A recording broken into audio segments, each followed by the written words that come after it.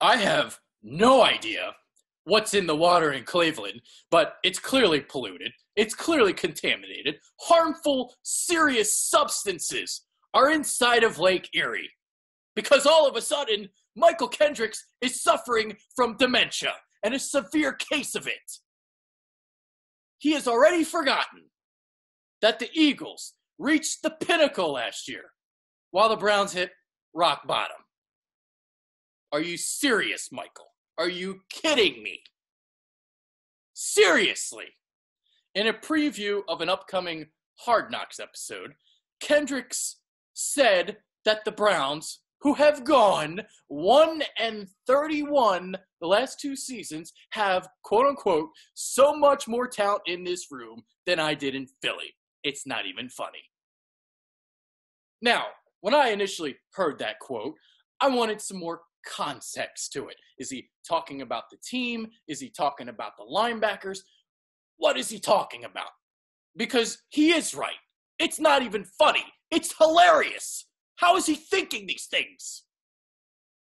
Okay, sure, all right. You can't blame Kendricks for believing in his new team. You can't. I mean, this is what players are going to do. But he brought the Eagles up unprompted. He brought this upon himself.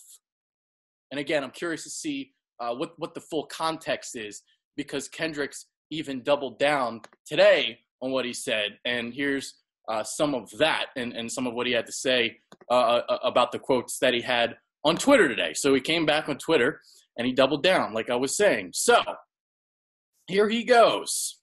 Maybe, just maybe, HBO's Hard Knocks will show the rest of the speech I was giving to them. By showing the full message, perhaps it would give more clarity to my opinions, placing the entire message I was trying to give in full context while show why it's not funny. Philly was the best team last year, not because of having the best talent, but because we were the best overall unit in football. How else would a team beat the Patriots? Here at the Browns, we have the capabilities to be an even better team because the natural raw talent here. Okay, here's what I will say in his defense. They are moving in the right direction in Cleveland. A very, very underrated front seven. You got Myles Garrett. You got Emmanuel Ogbah along your defensive line. Your linebackers, probably the most underrated starting trio in football when you look at Jamie Collins, Christian Kirksey, and Joe Sherber. You got Baker Mayfield. Maybe he's the answer at quarterback for Cleveland, an answer they've been waiting for forever. You got some weapons. Josh Gordon, Jarvis Landry. They might take a leap this year. Maybe they even make the playoffs. But to think that they are more talented than the champs, it's asinine. Win a game first. Then you can talk to me.